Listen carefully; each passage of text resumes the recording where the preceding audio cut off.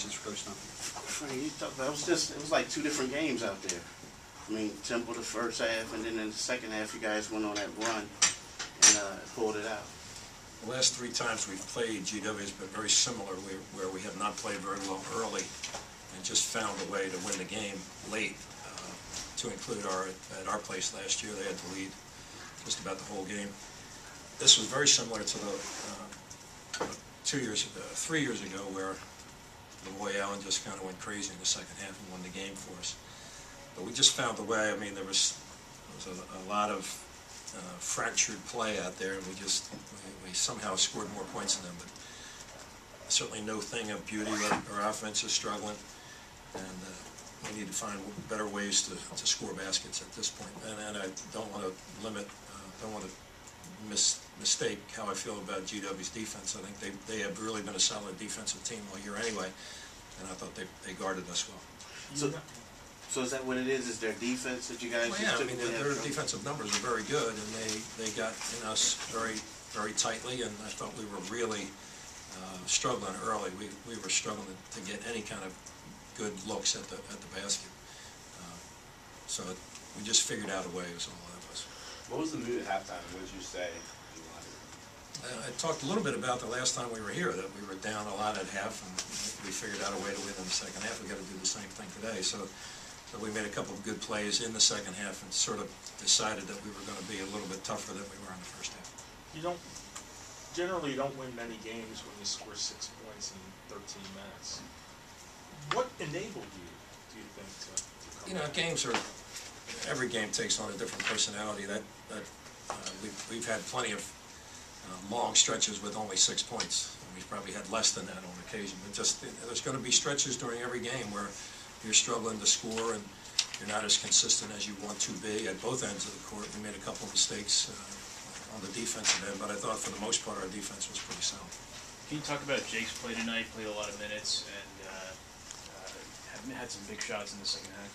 Yeah, Jake can really score. He made a huge three in the second half. He had another pull-up jumper, mid-range jumper, and he had a great three-point play down on the block that I'm not sure how that ball went in the basket, but it did. I think that was some divine providence in that one.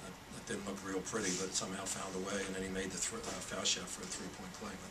But Jake's a scorer, and I'd like to get him more minutes. Hopefully his ankle's okay. He turned it a little bit today, and he's had some ankle issues over his career. Does a game like this, as hard as it was to win, does it benefit you going forward?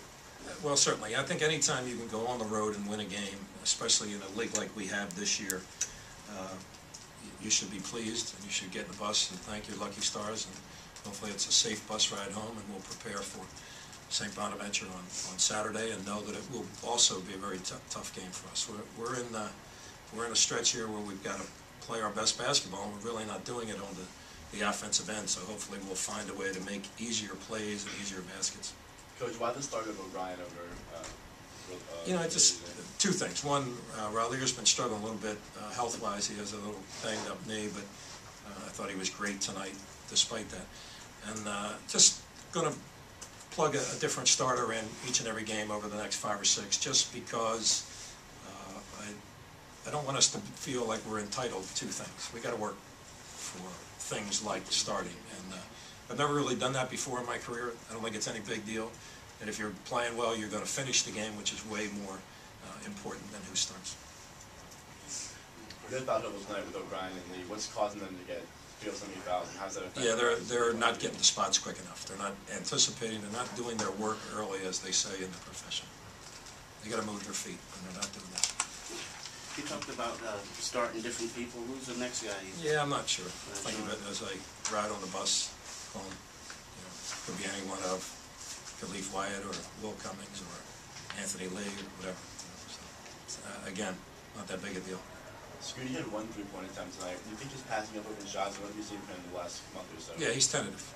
He's playing very, very tentative, and we need him. And I will mention to him he played 27 minutes, and he and I got the same amount of rebounds.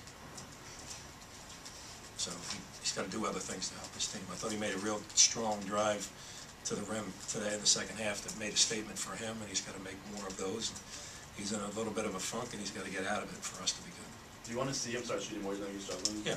I mean, he's got to prepare, he's got to be shot ready, and I don't want him passing up open three-point jump shots. And if you're a shooter, then shoot it, you'll get out of it. Questions? So that's